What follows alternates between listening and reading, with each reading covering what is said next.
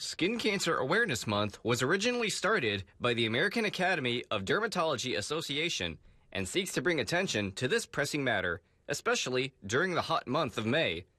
According to the website of the American Academy of Dermatology, skin cancer is the second most common cancer in women ages 15 to 29.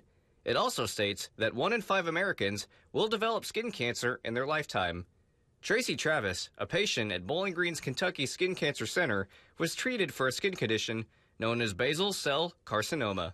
Well, I had these places on my skin that I kept ignoring for several years, and then I, decided, well, I better get them checked. So we did a biopsy, and then we scheduled surgery because they did come back cancerous. The American Academy of Dermatology recommends steps such as seeking shade in strong sunny weather, wearing protective clothing such as hats, and making it a priority to apply sunscreen.